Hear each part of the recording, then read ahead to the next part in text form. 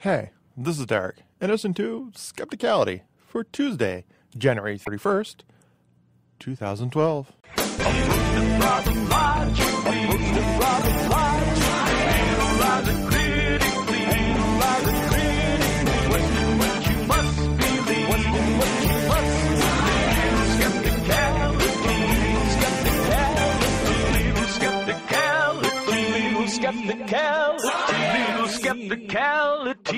Skepticality. Science! Swoopy, Derek, Chris Solnadale here from Melbourne, Australia. Just sitting in the car, just finished listening to your Neil deGrasse Tyson interview. Wanted to say what a fabulous interview it was, and hadn't fully appreciated what a giant this Neil Tyson guy actually is. We don't get him out here, I don't think. Anyway, I was particularly impressed with the sort of clarity of responses to your questions, and in particular his three-tiered answer to your question about, what would he do to get people to look up. Clearly the guy's quite amazing communicator. So thanks for your work, and thanks for interviewing him. And I'm looking forward to many more shows. Been listening for a long time now. Keep up the excellent work. Really appreciate it. Bye now. Welcome back to another episode of Skepticality, the show that brings you news and interviews with scientists, skeptics, and critical thinkers from all around the world for the promotion of science.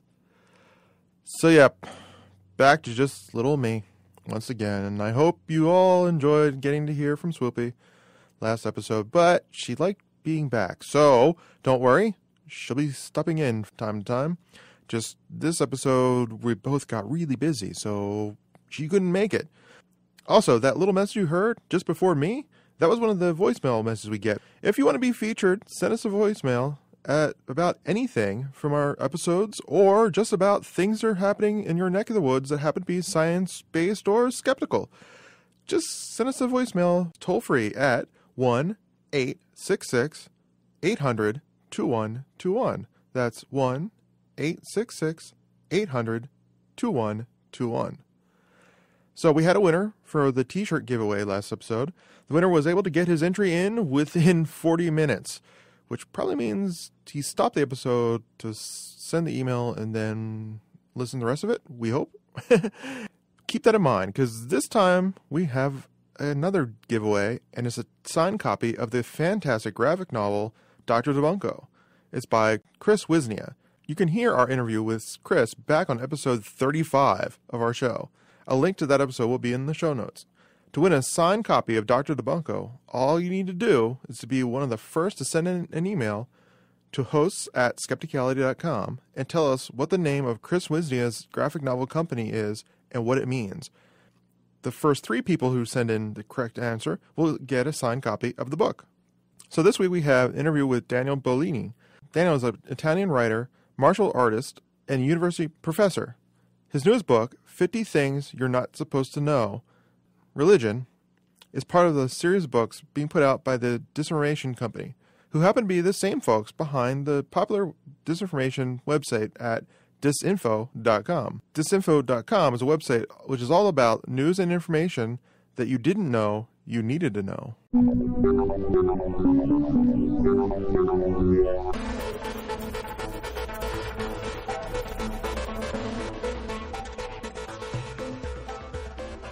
So, Daniel, have you here? You have a new book that came out. Yep. Now, before we get into your book, you are a university professor, a writer, and a martial artist. Yeah, the usual mix, right? Yeah, well, the last one I found fun. You are involved with MMA? Yeah. I've done, recently not so much, but I've done a couple of pro fights. I've done a bunch of smokers, which are kind of the unsanctioned amateur fights. So, yeah. You also wrote a book about the philosophy of martial arts. Yeah. How did your interest in martial arts came before or after your being a professor and writer? Which one came first? No, it's kind of funny. I started martial arts when I was a teenager, and I was It's sort of the opposite of what everybody does, in the sense that typically people get into it out of, machismo, testosterone, and then they mellow out and they see sort of the deeper aspects of it. I started out having this old, very romanticized philosophical image of martial arts. It's all about Zen this, Zen that, the beauty of movement, the deeper philosophy. And as time went by, I started feeling like, you know what? That philosophy is great and all, but let's shut up and wrestle now. Let's, let's just fight and be done with it. So it's kind of the opposite of what it's supposed to happen, but it was fun, So I started out with a lot of Chinese martial arts first, and then eventually I switched more to combat sports, doing more jiu-jitsu, boxing, wrestling, that kind of thing, which obviously then is for MMA. Now, were you doing that MMA stuff before it became a big deal on TV? Let me think. Kind of, yeah. I mean, I've been watching it pretty much from the get-go. I think I started watching UFC 2 or 3 or something. And then I was still doing martial arts, but I kind of switched to training in a more MMA type of style. Probably 2002, something like that, somewhere on there. So all this happened before you became a professor, philosopher, writer. Let's see, I started teaching in 2001, so roughly around, the MMA part roughly around the same time. The martial arts, no, I've been doing before, but MMA, was somewhere around the same general area. And writing was, it's kind of funny because my dad has written a million books and my mom wrote books and she's a journalist. So writing was kind of something I grew up with, just because it's kind of what everybody did around the house. So I started writing fairly young. I published a book in Italy when I was 22. And then kind of went on from there. My English still sucks, so I couldn't quite pull it off in US. It took me a while to be able to adapt. And then, my speaking voice has a thick, crazy accent, but my written one doesn't. So eventually now I can write in English, all right, just as much as I can do in Italian. Oh, yeah. You still have that thick accent. You've been here in America for, 19, 20 years? Yep, 20 years. Unless you're on TV or radio, most of the time, most people don't have a reason to get rid of an accent anyway. And plus, women like it, so screw it. I'm not getting rid of it. Well, you see, I was wondering if that was the reason. That's the only reason why I do anything, ever. Well, you're Italian. Exactly. So we can get in your book, and your book is religion. Uh-huh. The things that, describe your book. It's basically Disinformation, the publishing company. They have a series that was called 50 Things You're Not Supposed to Know. They did a few books with that type, but it's basically part of a series, Then they decided, initially was sort of a general 50 things, then they started tailoring it to different specific arguments. And they asked me to do one on religion that they wanted to do. And so it was fun because I could come up with just any 50 things, people, events, anything that was strange, bizarre, preferably offensive, anything that was in some way or another either not maybe part of something that's well known, but maybe the details of something were not so well known, or just some stories that are way out there that people may not be familiar when they think of organized religion. Well, yeah, a lot of that is very true. When I was reading the book, I noticed that you really highlighted on the things that people revere, but yet they've never really read the Bible to actually follow through with the rest of it. Of course. It's like the fun part, like when Moses comes down on the mountain, things are happy, but then what happens after that? Yeah, I know. If somebody was to ask, if you were to ask somebody a question and say, who's the guy in history who masterminded the murder of some 3,000 people because of his own, 3,000 civilians, by the way, because of his own religious ideology, Osama bin Laden would come to mind. But nope, right there. Well, of course, yeah, you have bin Laden, but also right smack out of the Bible, Moses is behind the exact same story, where he comes down from the mountain, finds that some Jewish people are not so sold on his version of monotheism, gets royally pissed over the fact that these guys are worshipping different gods, and as his loyalists grab their swords and hack them to pieces. Such a nice little guy. Yep, lovely. And right after he just came off the top of a mountain where he told everybody you shouldn't kill people. Yeah, but then of course, if you're not honoring the God that tells you that you shouldn't be killing people, then of course you should kill these people. Yeah, and you also, in this book, mention a fun blueprint on how to start your own cult. Yeah, I had fun with that one. It's I forget. I think the chapter title is "How to Get Money and Sex from Your Followers by Starting Your Own Cult." And I was having a little fun because obviously most cults tend to follow the same patterns, and from the outlandish claim to the weird names for the founders to the all the step by step that you need to do. So yeah, if you are into this, is create your own cult 101, how to do it. Yeah, I thought that was very funny because it's something that most of the time doesn't get published in a way. Right. Yeah, and one of the most, I guess I could say, offensive to many people would be some of the truth behind the weird cohort between Christians and Israel. Right. Yeah, it's interesting because, I mean, most Christian fundamentalists have hated Jews forever.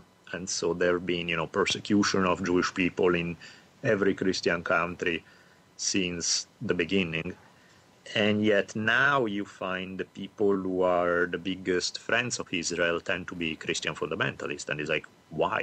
Did these guys change their mind all of a sudden? And it's not really about changing their mind. There's like this weird interpretation of the book of Revelations in the Bible that that basically suggests that Jesus will come back only when A, you need to have a state of Israel, B, the state of Israel need to rebuild the temple, C, Israel enemies need to attack and try to destroy the state of Israel, and at that point, Jesus will come back. So the whole idea of the support for the state of Israel is we need them there so they can get attacked so that Jesus will come back. So before the 40s, when we didn't have Israel in where it is now, when was Israel there to begin with? Right. I mean, that's why they wanted them. They wanted Jewish people back, that they wanted eventually for them to get back to Israel, to start a state, to do the whole thing. Otherwise, the prophecy couldn't come true, or at least the way they interpreted the prophecy, because the book of Revelation is a mess. I mean, it's extremely hard to interpret in any which way. But the way it, around the turn of the century, late 1800s, early 1900s, it got to be interpreted was that you needed the state of Israel occupied by Jews and them rebuilding the temple and then being attacked. Funny part is, I think a lot of people don't see it that way anymore. Right. But as you put in the book, that's kind of how they started. Now, do you think that most fundamental Christians now even think about it that way? No, I mean, I don't think the word think and Christian fundamentalists go together very often, but no, probably not. Well, it depends who you ask. I'm sure some people still have strong anti-Jewish feelings, and so their support for Israel is based on this idea that we need them and all of that stuff. But I'm sure also things change, so I'm sure some of them mellowed out, and they are not quite as anti-Jewish as they were in the past. And now they just sympathize with them because of the terrorism issue. Right, which is kind of funny, too, because, I mean, Christianity and Judaism, all Western religions, they are all spin-off of the same thing, essentially. They all start from this Abrahamic tradition, and it's just the way they interpret it, the way, every one of them tell that they heard God's voice and that God's word is contained in their books, but then each one gets a different message, and so that's why they argue with each other. Yeah, and you mentioned that wasn't until recently when we had traditions in Western religion that are things like our traditions and values, they all spurred from a different thing altogether that wasn't Christianity. Yeah, I mean, of course, all the religions, nothing is born out of nothing. So Christianity, even Judaism was born in an environment where there were a bunch of different religions being practiced. So in turn, they influenced them as well. Zoroastrianism played a huge role. A bunch of things, a bunch of different traditions. The whole cult of Mithra, which was originally a Persian god, has enormous similarities with the whole Jesus story. There are, inevitably, if you grow up in a certain area and certain religious traditions are practiced there, they will influence the birth of whatever new religion comes up in the area. You have a whole chapter of the book just about that, all the different religions that have the same stories that are in the Bible that came long before the Bible. There's definitely, and that is the short, tiny little chapter. They can have, these, you can write books on this stuff because there's so much material on this. And you also get into respected things like Zen. Mm-hmm. And I think it's funny, I read that part of the book. It's like, I remember reading that at some point. I forgot it too, that where Zen came from. Oh, yeah. Zen is basically originally starts out as the meeting between Buddhism being imported from India into China, Taoism already been there, and the two of them mixing together. So Buddhism is kind of Zen is sort of a Taoist version of Buddhism, or a Buddhist version of Taoism, however you want to call it. But basically, that's the mix right there. And then the quote-unquote peaceful part about Zen is kind of funny when you think about why it came to be. Yeah, the Buddhism is by definition, one of the big principles of Buddhism is about non-injury, so how you are not supposed to be hurting, not even just other human beings, but even animals and so on. So it's funny that it starts as this very peace-loving religion, and in many places it may still be, but then it becomes very popular with the samurai class, and the samurai are professional killers, they make a living by killing people. So it's sort of bizarre how you can edit certain aspect of religions that maybe not quite fit in with your day-to-day life, but because you're attracted by others. So in this case, the samurai were attracted by the Zen quality of being in the moment, having no attachment, which ultimately leads to being unafraid of that and not being... if you can live without attachment, you can go into battle and not worry about whether you're going to come out alive or not, because you're just focusing on the moment. And that gives you a huge advantage on the battlefield, because you don't freeze up with fear. That was one of the big appeals of Zen for the samurai. The fact that then they had all this peace-loving stuff is like, yeah, there's that there too, but we'll sweep that to the side, because it's, we got people to kill, so. It sounds like nothing has changed. No, people, one of the beautiful things about religion, and not just religion, but everything else, is that people make up their own religions as they go more than they follow. When people say they follow a religion, nobody follows jack shit. People edit messages to suit their own lives. And I have nothing against it. I think it's great. I think everybody should do that. Just don't lie about it. Just don't tell me that... you are following something when obviously, inevitably, everybody does a cut and paste and focus on some aspects and ignore others. I remind people that all the time about that. It's like, if you want to use the Bible as a reference and say that gay people shouldn't exist or anything like that, well then, if I have to believe you and you believe that, then I have to believe that you believe everything else that's in the book, which means if you read it, you have to be a little on the odd side. Oh, totally. The Bible's pretty strict about you shouldn't have tattoos. Having Right. Jesus on a cross in a building is idol worship, and that's especially forbidden. All these things are actually more often cited in the Bible than the one passage about being gay. And that's and that's not even clear if that's what they're saying or not. No, and that's one of the things about the beauty of for Christians about the Old Testament is that anytime the Old Testament say what you want to say, then great. It's the Word of God, it's the truth, we want it. Anytime the Old Testament says something that seems a little tasteless today, then you can just say, well, that's the Old Testament. We don't really follow that anymore. We go by the New Testament, which is awesome because you really can... You can use it if you want to, and you can ignore it if you don't, and it gives you the perfect excuse.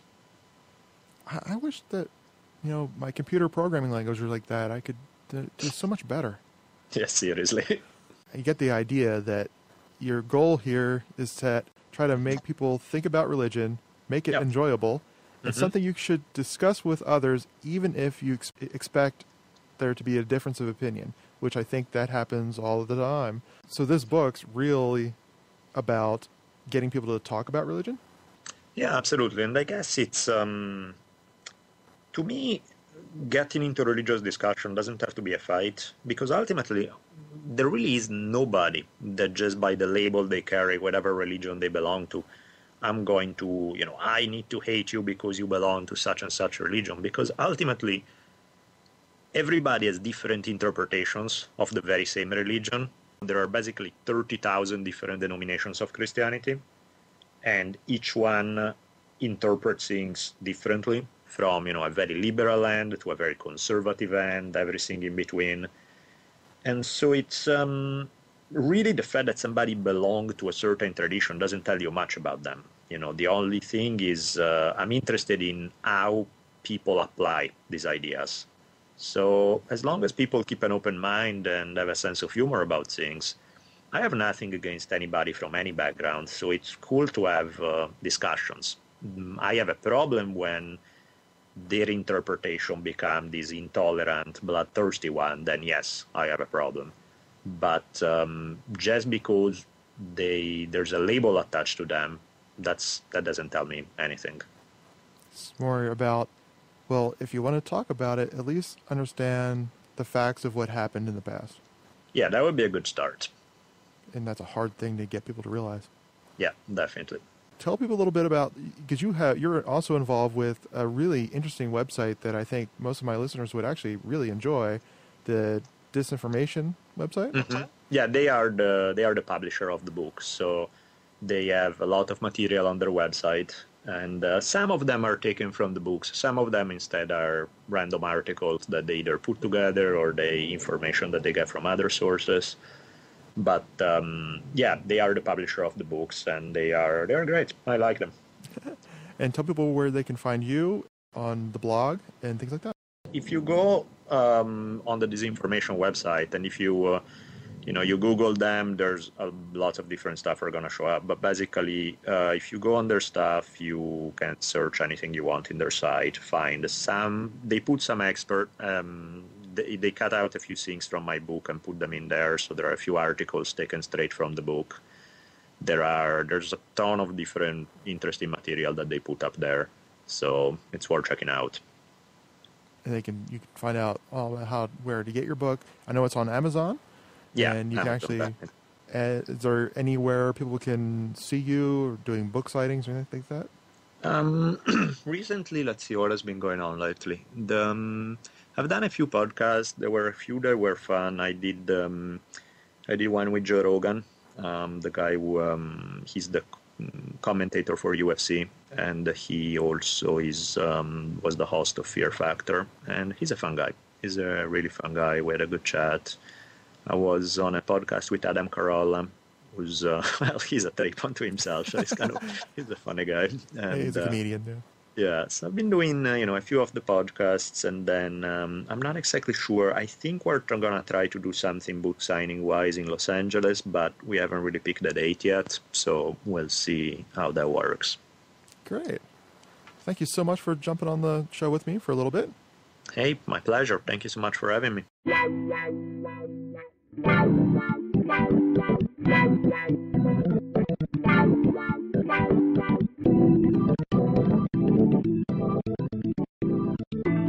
50 Things You're Not Supposed to Know, Religion, is a well-organized pocket guide to typically unknown bits of information about that ever-present and always controversial topic of religion. You can find a link to where you can find the book, as well as most other things you heard today, as always, on our website, Skepticality.com. Join our discussion forums at www.skepticality.com. Leave feedback by email at feedback@skepticality.com or by phone at area code 206-888-HOAX. That's 206-888-4620.